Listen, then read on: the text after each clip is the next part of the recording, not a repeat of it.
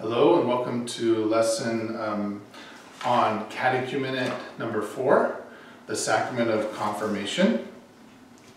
Let's begin with prayer in the name of the Father, and the Son, and the Holy Spirit. Amen. Heavenly Father, we thank you for all your sacraments, all your 7 sacraments, especially your 3 sacraments of initiation, which lead us into the Christian life. We ask you to help us to understand especially the Sacrament of Confirmation this day. In the name of the Father, the Son, and the Holy Spirit. Amen. So, the Sacrament of Confirmation in our normal way, which would be being baptized as a baby, receiving First Holy Communion as a child, then being confirmed as a teenager. The Sacrament of Confirmation ideally in our diocese is begun, the preparation for it is begun when we're a freshman in high school, and at the end of our sophomore year, that's when we're confirmed. And that we would be confirmed by the bishop or a representative of his. If you are receiving all 3, baptism, First Communion, and confirmation, if you haven't been baptized before, then the order is baptism, confirmation, First Communion. And that way, the Mass, that's kind of normal, that we celebrate sacraments first, and then we go into the liturgy of the Eucharist, and we receive Holy Communion. So, I'm not exactly sure why the order is switched for people that are baptized as babies versus people that are baptized as adults, or people after having received the age of reason, but those are the 2 ways. The Sacrament of Confirmation kind of jumps. It's either before Holy Communion or it's after Holy Communion, depending on whether you were baptized as a child, as a baby, or baptized after the age of reason, which is the age of 7. So just a quick hint to you who might be parents one day, or having children now, that if you wait past the age of 7 to baptize your child, then your child is kind of have less of a formation experience, because they're going to be in catechism for 2 years, and we're going to receive all 3 sacraments: baptism, First Communion, and confirmation. And that's kind of less of opportunity to teach them about the faith. Whereas if you baptize them before 7 years old, then they will get to go into catechism class for 2 years and receive First Communion, and then later as teenagers go back to catechism class for another 2 years and receive confirmation. Now the story for confirmation, where do we find this in the Bible? The story is the story of the coming of the Holy Spirit, which we call Pentecost. And we believe this happened 50 days after Jesus' resurrection. So after Jesus ministered for 1 to 3 years and then was crucified, he rose from the dead after 3 days, and then he lived with us for 50 days after that. He ascended into heaven, and on the 50th day, the Holy Spirit came down and rested on the apostles, the disciples, confirming them. And they went out and they preached. Now, before they received this Pentecost Holy Spirit experience 50 days after the resurrection, they were frightened and afraid. They didn't know what to do.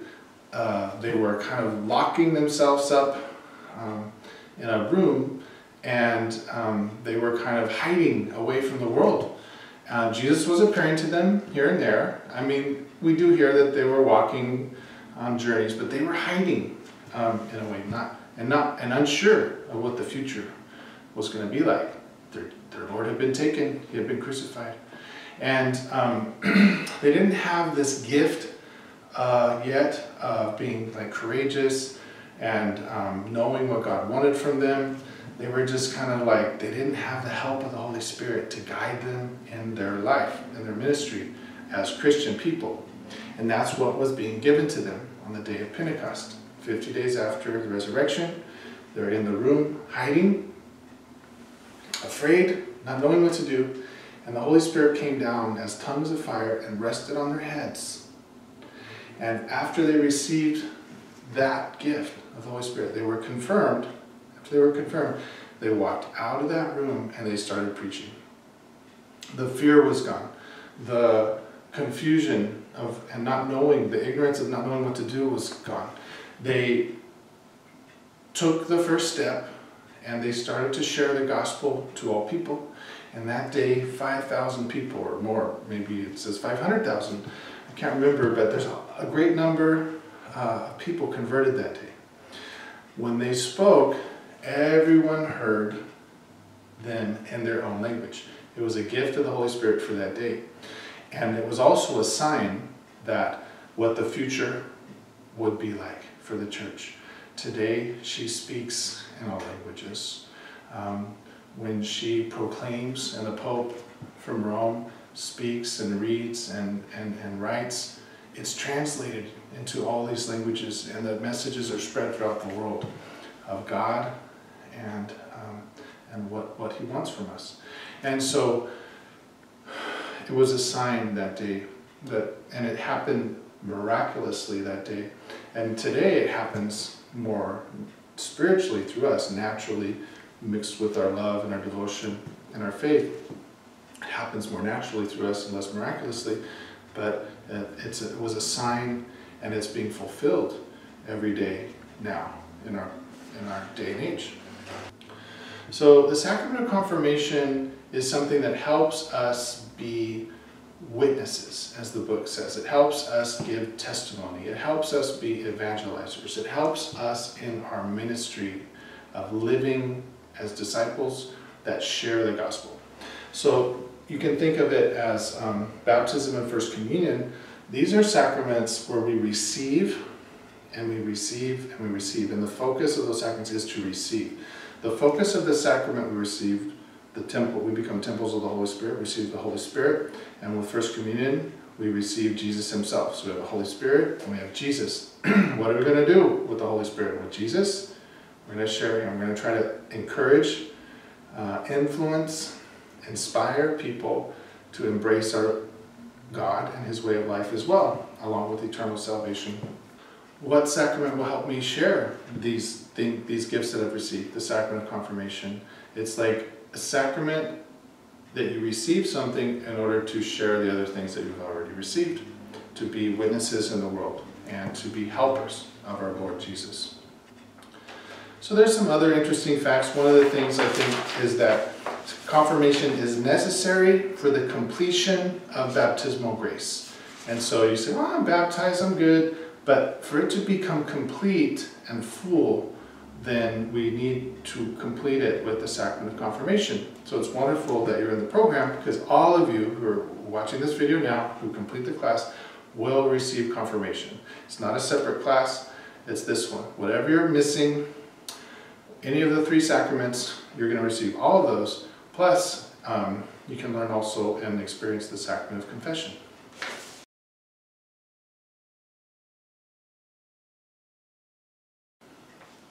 The sacrament is celebrated normally by the bishop. If you're being baptized, then it's supposed to be celebrated by the minister who's doing the baptism.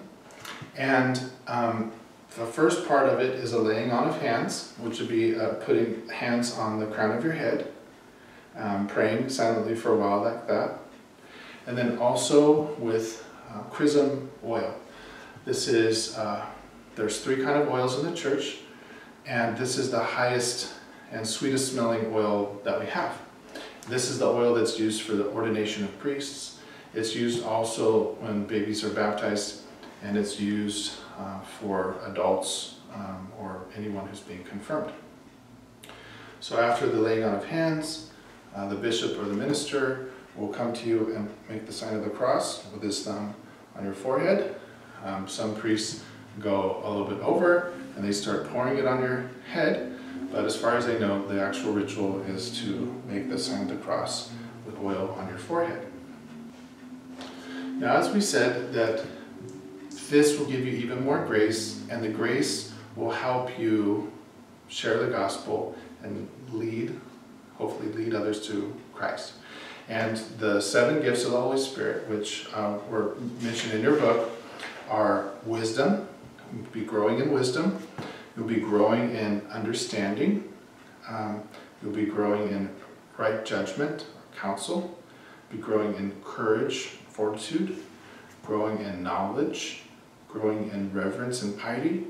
and growing in wonder and awe of the Lord, or fear of the Lord. You'll be growing in being someone that people can trust and rely on to help lead them to Christ. Now, as we said that it helps you be a better witness and to help others receive what you have received, this helps you be a better husband or wife, because your role as a husband or wife is to share love, to offer love to your husband or wife. And what love is best? It's God's love. And so that's what you're called to do as a minister, and this kind of unlocks and improves your ability.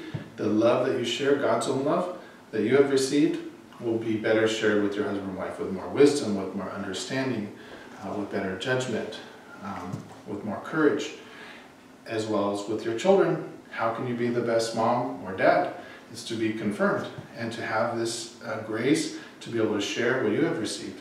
You have received love and attention and care and compassion from our God, and you now can share that. You have a sacrament to share what you've received with your children, that care and attention and that love and compassion.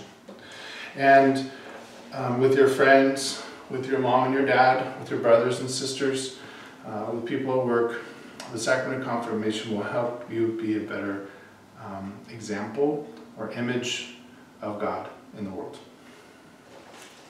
So thank you for listening to this shorter lesson, and the next lesson that we'll be talking about is the sacrament of the Holy Eucharist. May Almighty God be with you this day. In the name of the Father, and the Son, and the Holy Spirit. Amen.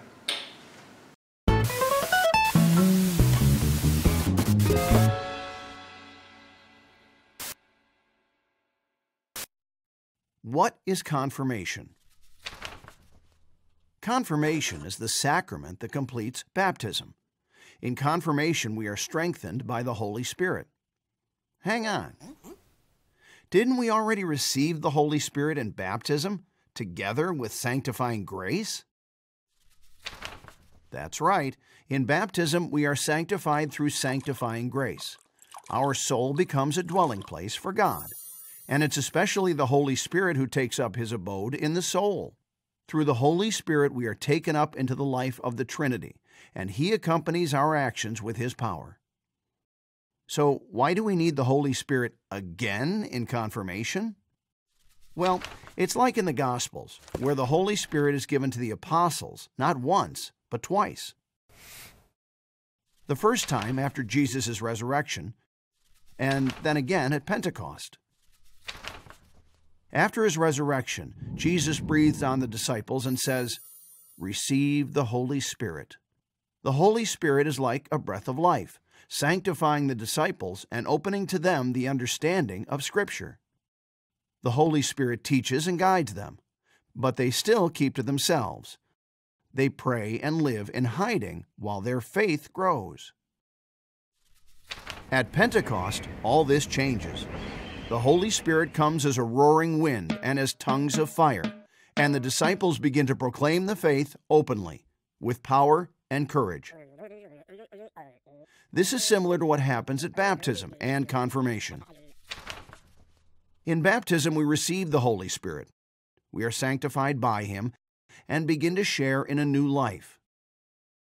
In confirmation, the Holy Spirit strengthens us so that we have the courage to carry this gift out into the world. When we have received confirmation, we are called to proclaim our faith courageously and to win people for Christ, like the apostles. Confirmation, then, is a strengthening to be a soldier in the kingdom of God, not just a citizen. We are called to stand fearless and firm, even in the face of opposition. By the power of confirmation, we are able to preserve, proclaim, and defend the faith.